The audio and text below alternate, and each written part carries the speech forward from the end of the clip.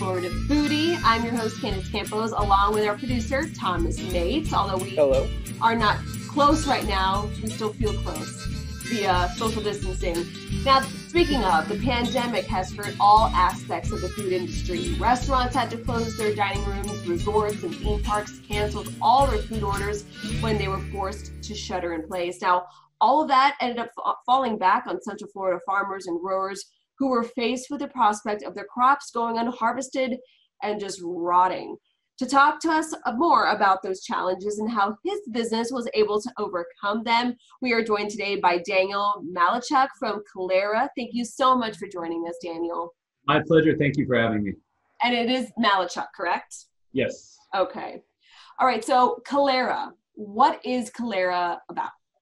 Kalera is the future of farming. What's so exciting, you may see a little pink glow behind me here, but we are an indoor vertical farm. In fact, the largest in this part of the world. And what we do is we grow lettuce, particularly right here locally in the heart of Orlando, and can service Central Florida with product that is never in the field. A bug never touches it. You'll never have some of the concerns that traditional lettuce has, which is E. coli or treated with pesticides or herbicides. All of those things are not part of our product. We grow it right here, clean, fresh, locally, sustainably, and it gets into the heart of the market within hours of being harvested without coming all the way from California or from Arizona where traditional lettuce comes from. And it can get right to you to imagine cruise ships or your favorite restaurant or a grocery store within hours of being harvested, and has extended shelf life and non-GMO, just crystal clear, beautiful, pure product. I mean, you can really see that product when you see it in the stores. I mean, they look almost fake. They look so perfect because you're able to clean them and keep them all nice and clean. Look at that. Yeah, I got a plate of it right here to share with you. It's unbelievable. It looks almost like a wedding bouquet. Who knows? Maybe that's your next venture. Yeah, we like to think it's the prettiest centerpiece ever, and we just tell people don't be rude and eat it at the table when you're here. But no, it's irresistible, and you know what? I'm going to crunch a piece right now. Awesome. And while you crunch, so when you're talking about hydroponic labs, like what does that even mean? I mean, I know we were just talking before this recording about how we have to start wearing these face masks everywhere, and you were saying this is business as usual because you guys work in that clean, what you call clean room. Yeah, essentially what we've done is perfected Mother Nature indoors, right? Traditional farming, you have to deal with the elements. It's too hot, it's too cold, frost has come in, it's raining, there's a deer running through the field, a hawk kills a mouse in the field. All those elements are in your traditional product, right? We don't have to deal with any of that. We've taken a great combination of science and technology with farming to perfect our product. And our team has worked for nearly a decade to get to the point to where we're at today. And we're ready to commercially scale, and that's right where we are with our facility here in Orlando, and we're also expanding rapidly. We're opening a new double the size of this facility in Atlanta in the months ahead.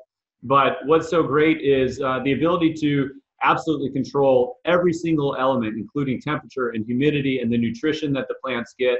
And our employees, the product, when you see it, they're full protective covering. So they'll have face masks on, hair nets, of course, the breathing masks as well. And so as I was joking with you before the call here is, we were cool with face masks even before COVID made face masks all the rage. So our product is super pristine, and when it gets to the customers, it has not been handled by people before, which is significantly different than traditional products as well. It's almost a perfect product for this COVID-19 environment.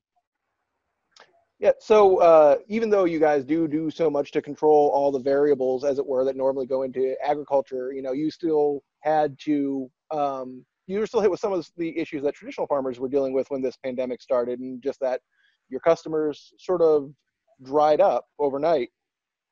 Yeah, Thomas, great point. We had worked very hard to, we partnered with the Amway Center, with Levy, who does the food for the Orlando Magic at the arena there. We had lots of the major theme parks coming online, and all the major restaurants and convention centers and all those things, cruise lines were lined up ready to roll right when we opened this large facility. And the timing for us, originally we thought couldn't have been worse when, COVID-19 began immediately shutting down pretty much everything overnight. Unbelievable. We're all familiar with the story of how quickly that happened. And it went from seemingly business as usual to just snap of the fingers, everything was closed. So we had to learn quickly to pivot. We had our first harvest coming in at our large facility here. Beautiful product. That's exactly what people needed.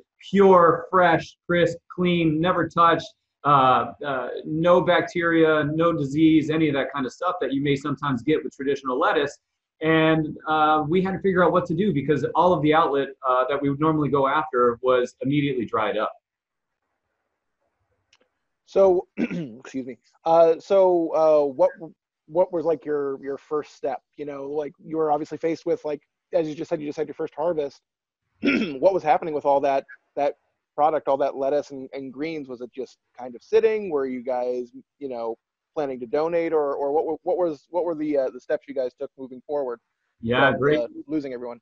Great question. So one of the biggest things that we had done is we'd always been focused on Central Florida as our initial community of where we were going to look to expand and to get our product into. So fortunately, we had had previously, right before the COVID shutdown, a wonderful meeting with some of the executives at Publix. And they had seen our facility, enjoyed our product. And so we started that conversation with them about the possibility of moving into the foods, into the retail sector.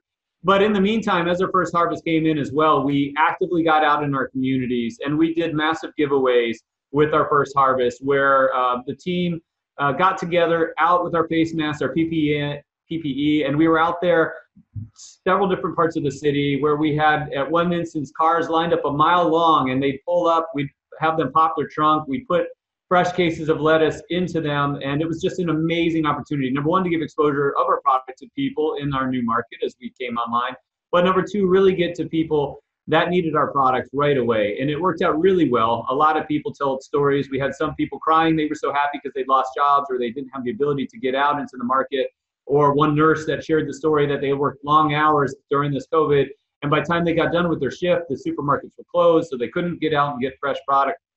So we did that very well as far as getting into the community and telling a story. But along with that, we had an amazing partner in Publix. And we had the opportunity to move into their stores here locally in Central Florida. And our product can be found, the Kalera lettuce, in Publix. And it's been very well received. And they've been a just tremendous partner with us as our product has gotten out there. And it was great because a lot of the customers that we had given the product to fell in love with our product because they absolutely could taste and see and understand the difference. Once you have it, there's no going back to traditional lettuce.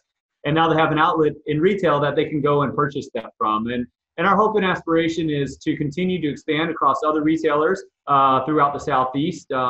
And we're looking forward to having more opportunity to share our product with others.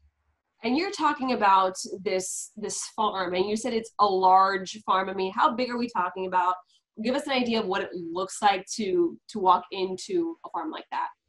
Yeah, so if you get a chance to check out our Kalera.com webpage, it has some pretty awesome video on there that shows a little bits and pieces of the inside. We try to keep a little bit of it somewhat proprietary and secretive, but we are producing millions of heads of lettuce here per year, all under roof, millions. And what's so amazing about it is we only use about 3% of the water of traditional farming. So instead of all that rain that hits and runs off or sprinklers that are shooting water all over the place, we recycle the water, goes right back to the roots of the plant, gets that product right to the customer fresh. But the minute that a product is harvested, as soon as we take it out, the new plants go right back in. So we're about 400 times more effective per square foot in farming than traditional farming. And so year round, we don't miss a beat. We harvest every single day, and therefore it's way more efficient than traditional farming, where in order to even get the soil to be able to have a plant to go back into it, you have to dump all kinds of fertilizers into it. And it's just, like I said, the future of farming. And how long does it take to grow, your like one full harvest? I know it's pretty much continuous, but I mean, how long does it normally take to grow, let's say, a head of lettuce? From seed to these beautiful plants right here, it is 41 days. 41 days. Is there different types of kind of times for different, because I went on your website and I didn't realize how many different types of lettuce and colors you could have. Yeah, great question. So I'm angling down a little bit here to see kind of our unique offering of different products, but All of these are on about the same schedule. They take right around that 41 days from start to harvest. And we've got romaine lettuce here. We've got frisee. We have Kalera Crunch, which is the most incredible product for burgers and sandwiches. It makes a big crispy crunch when you eat it. The baby romaine is this deep green one here. We have some red oak lettuce.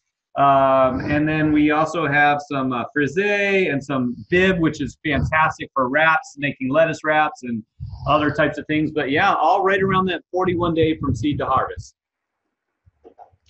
So now that Florida is starting to move into like the reopening phase, and you know, a lot of restaurants, not all the resorts or attractions yet, but a lot of the restaurants in the area are starting to reopen at least to like a 50% capacity.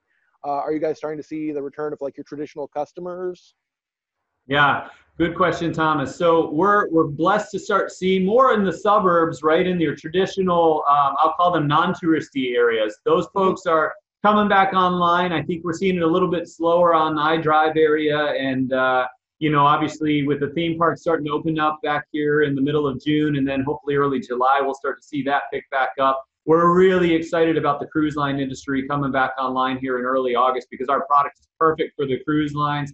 As you can think, they're probably getting product that's already a couple of weeks old sometimes by the time it gets there. But what's so great about our product is they'll get it on the ship within a day of harvest, and they can go on a 7 or 13-day cruise, and our product still looks amazing. So all those folks are coming back online. We're eager to be there as they open back up. It's slow but sure. We talk with a lot of restaurant owners. Some of our friends here in Central Florida, Tavistock Group, for example, in the Lake Nona area, they have restaurant collection with a lot of great restaurants. They're open some of the restaurants back today, and you can find all of our lettuce in their restaurant group in that Lake Nona area coming on board. And we're just excited every week. It seems like we're getting a little bit more momentum. And I would think in the next several months ahead, hopefully we move back to normal.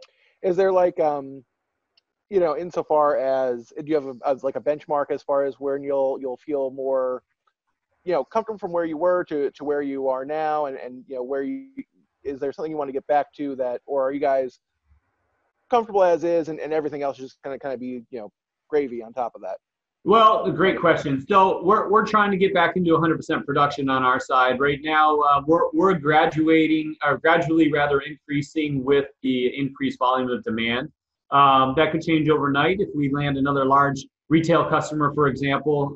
But we're gradually ramping up production, and we'll get back to 100% hopefully sooner rather than possible. But we're ready to go, and for us, it's an easy process. But we're not there yet, and you know, I think that's part of what we're all in this together with this COVID-19 is you know, from where we were to where we want to be, we're not there, and I think that could be said for anybody here in Florida, hotel occupancy, restaurants, certainly the school systems, but the good news is I think we're all headed in the right direction. The confidence is coming back.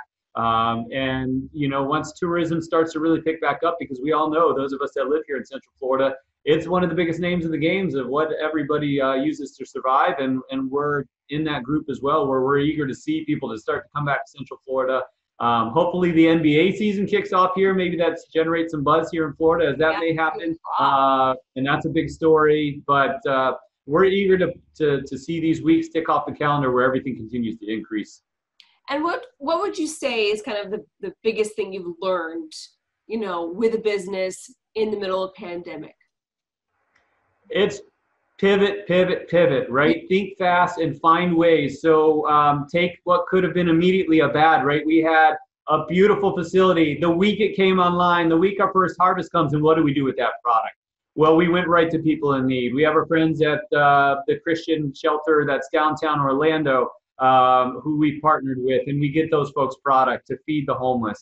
We were able to, like I said, pass out product to the needy people and put it in their trunks of their cars. They drove through in multiple city locations across Orlando to still give back, to make sure our product's going to someone good. It's not what we had planned, but boy, were we grateful to tell people our story and to help them in a time of need. And then to be able to rely on a great partner such as Publix, who is able to pick us up as a supplier to them in this time, to get people what they want, where they need it, and where it's accessible when times not available for some of our other ingredients.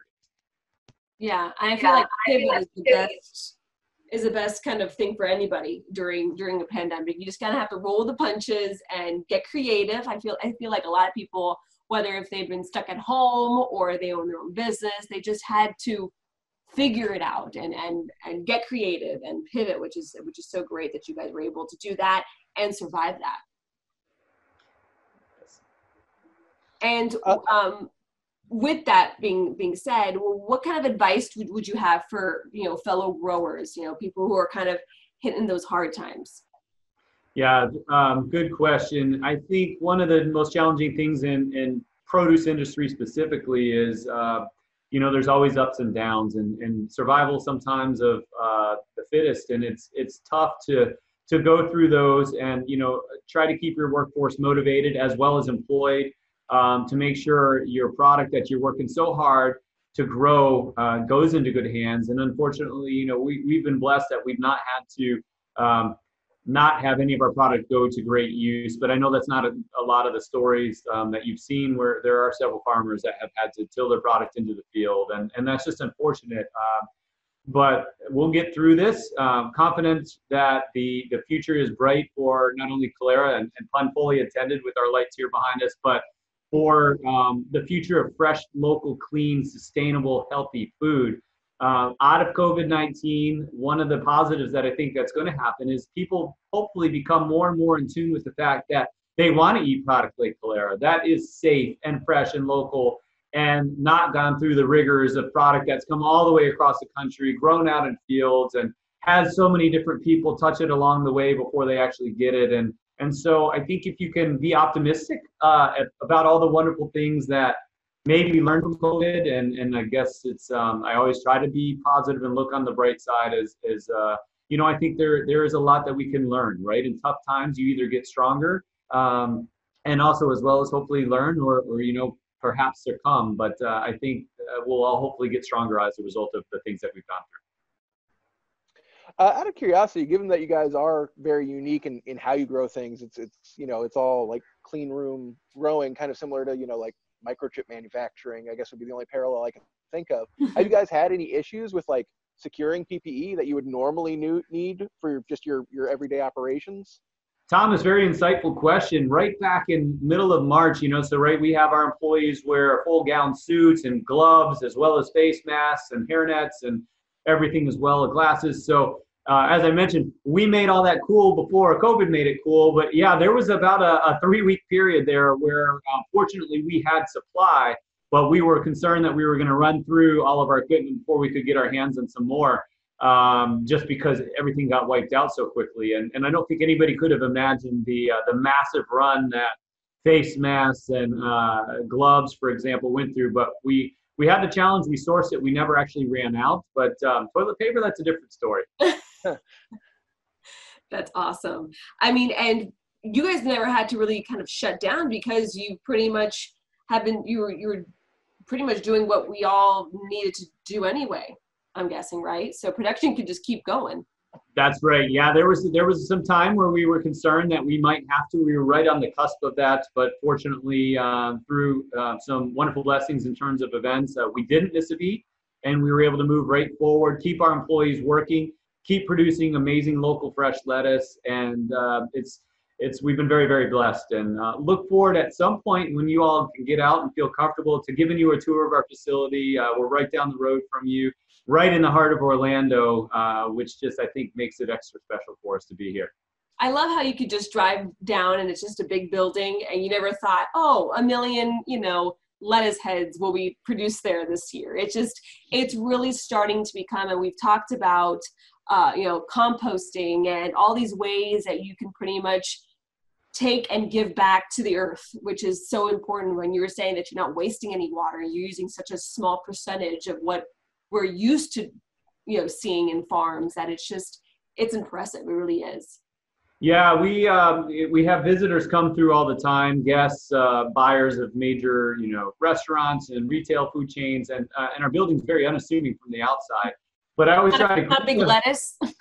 Well, we do have some nice pictures on the outside of it of some lettuce, but I always tell everybody, welcome to the future of farming. And then they walk in and we have a lobby, but then when they actually walk in and see our production facility,